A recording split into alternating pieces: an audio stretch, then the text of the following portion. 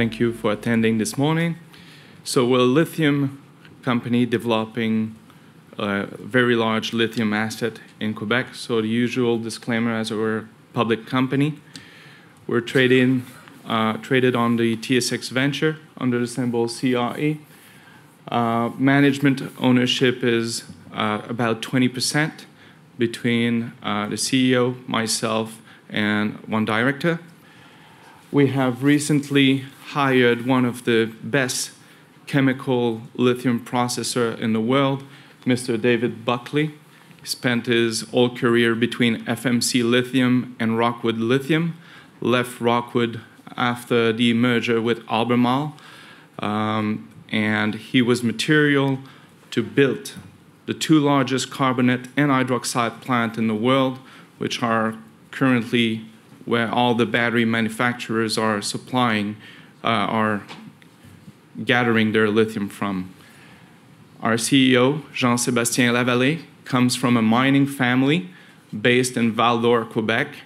From grandfathers to uncles to his father and himself, developed more than 20 mines from discovery to production, anywhere from gold, copper, nickel, moly, and now lithium. We made the discovery of this project in 2010, and we hope to move this project towards production in the next coming years. We have a current market cap of about 35 million. Lithium, an interesting commodity that in the last 10 years you've started to hear about. Recently, prices are rising significantly. Demand is outpacing current world capacity and reach in the last quarter between $15,000 a ton to $25,000 a ton. Reason, well, lithium is not traded as a commodity as oil or copper. It's on contracts. So those contracts are influenced by volume, by as well the quality of the lithium you're buying. Different qualities for different application. Recent high demand the high new demand for lithium is for high quality, high purity for those batteries that you're buying into your iPhones, your tablet, and more into storage and for cars. Our economics in this presentation are based on a $6,000 per ton, and basically all the analysts are forecasting well above $6,000 a ton. Why this demand is surging that much?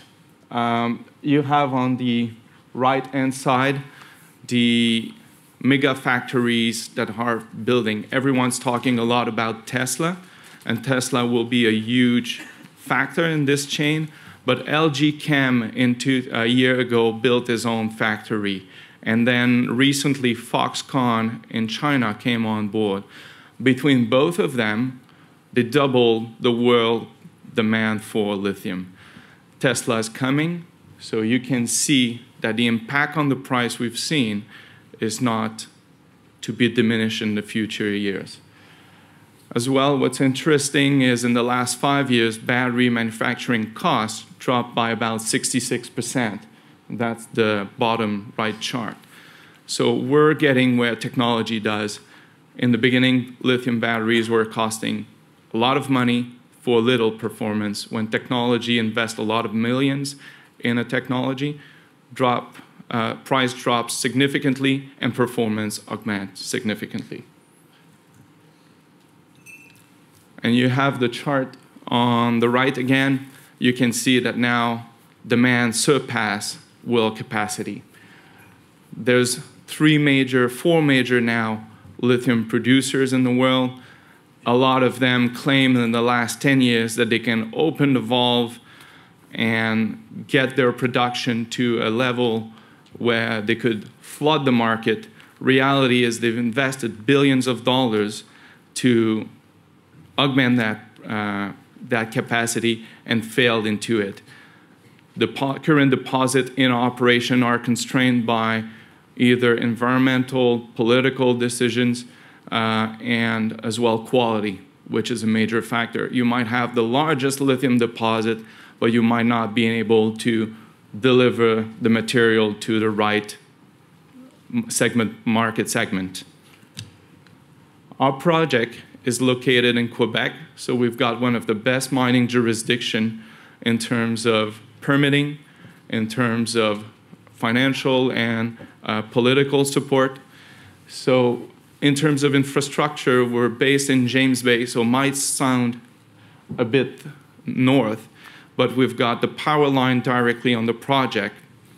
The road is 200 meters from the deposit. We have a 4G communication tower. We have an airport, railway, and access to a port and a shipping dock. So in terms of infrastructures, we have above $200 million worth of infrastructure that we don't need to build. We have as well an agreement with the First Nation, so diminish and reduce as well the risk of execution for future permitting. We've just announced this week that we are completing our environmental impact study. So the project advice will be deposited to the federal and provincial government, and we're in the process to complete all our feasibility, permitting, and going to project financing in the next 6 months. Again, the location and the shipping map. So maybe it's not so clear, but it's the Texas-shaped green spot at the top. You can see the airport of Nemisco, so it's about an hour-and-a-half flight from Montreal. But the road goes down to Chibougamau. Chibougamau has the railway, and the railway to the port at La Baie, and we can ship anywhere around the world. Bear in mind, it's not an iron ore deposit. We don't ship millions of tons. The output will be about 26,000 tons, which is about 2 trucks a day going up and down. So minimal costs of shipping for this project. The economics, based at $6,000 a ton, on an NPV base would give you about $488 million. The IRR after tax of the project would be 25%, and the operating income would be about $81 million in average a year. That is designed over an open pit for 17 years of mine life, and the payback would be about 4 years. 2 years to build it, 2 years to pay it back. This is just a sensitivity chart to give you an idea of where the project would stand with higher lithium prices. We have a byproduct as well, which is tantalum, which just makes this project a unique compared to all the new lithium assets. We have 20% of our income at $6,000 per ton coming from the tantalum, and the rest is the lithium. So at $15,000 a ton, which is where the bulk of the large transactions are happening right now, you would have a $2.6 billion NPV and a 92% IRR, so very strong economics. This is the breakdown of all the project. So basically, it's a small mine. It's 1.5 million tons per day, per year mill. So in Quebec, if you take as example Osisko, the Canadian Malartic mine, they mill in a month what we will mill in a year.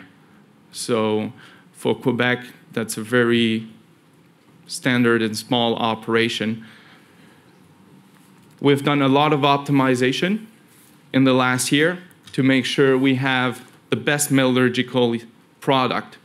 So our project, compared to all our peers in development, has 20% higher recoveries and about 10% better purity in the end for the same cost.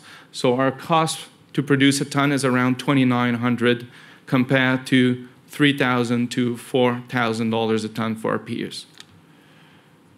We have as well an edge. We can qualify for 2 large market segments, the battery, but as well the glass and ceramic market.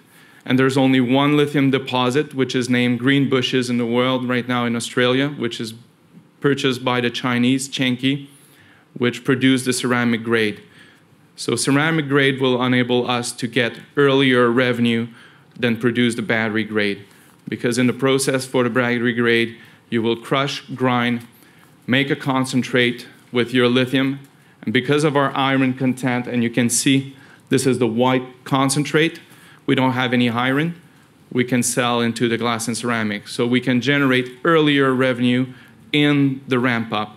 But the ultimate goal is to produce solely battery grade lithium. But in a ramp up, it's important to generate cash flow. This is the ceramic grade flow sheet. Our resource and our 17-year mine life is based only on 24 million tons. We have above 37 million tons, so the 17-year mine life could be easily expanded. So we have a lot of room. And we own a lot of a large land package. The Rose deposit is up there, but we've got a full band of pegmatites for future production if we would need to expand. So there's room for exploration, and we've started to joint venture some of those showing to other companies. The deposit is a surface deposit, so we've drilled it out in 2011 and 12. And basically, you can see it's about 1.9 kilometer long by 900 meters, all at surface, about a thickness of 15 meters, and it's an easy mine to design as an open pit. You can see the infrastructure, the power line goes right over the deposit. We've signed an offtake agreement with a large chemical company. The offtake is for 100% of our production at market price. They will take care of distribution of the material, and as well, they will come into the project financing for 25% equity at the project level. Our goal was to minimize dilution and make sure we can show the market our project will be funded, because that's the question for a lot of investors, how you're going to be diluting us and how you're going to put the project in production. So at an asset level of 300 million, we would get a significant check and then able to get the banking facility to put the project in production. We're at booth 62. If you have any questions, please come and see us.